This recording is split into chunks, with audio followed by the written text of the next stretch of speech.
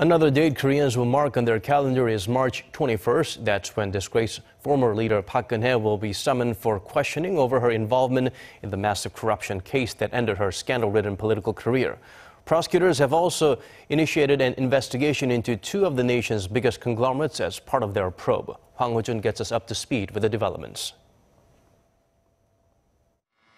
A new investigation has begun into the massive corruption scandal that led to President Park Geun-hye's impeachment, this time led by a special team under the state prosecutor's office. The team notified former President Park and her legal team that she is being summoned to the Seoul Central District Prosecutor's office for questioning on Tuesday, March 21st at 9:30 a.m. She will be questioned on 13 charges, including abuse of power and bribery, leveled against her during the initial probe by the prosecution and a separate investigation by an independent counsel. She is accused of letting her confidant, Choi Soon-sil, a civilian with no official government position, meddle in state affairs, and colluding with Choi to extort money from conglomerates. Park has denied all 13 charges. Park's legal team has said she will fully cooperate with the investigation.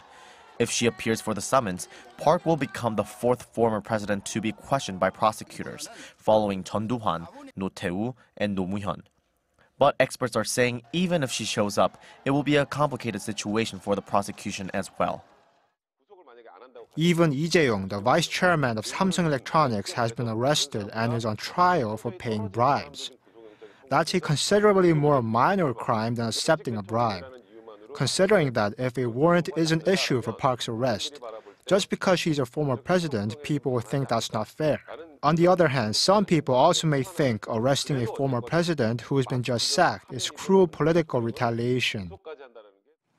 Meanwhile, on a separate track of the probe, the prosecutors have also commenced their investigation of Lotte and SK Group. They suspect the two conglomerates and the former president of improper dealings by, quote, donating money to foundations controlled by Choi.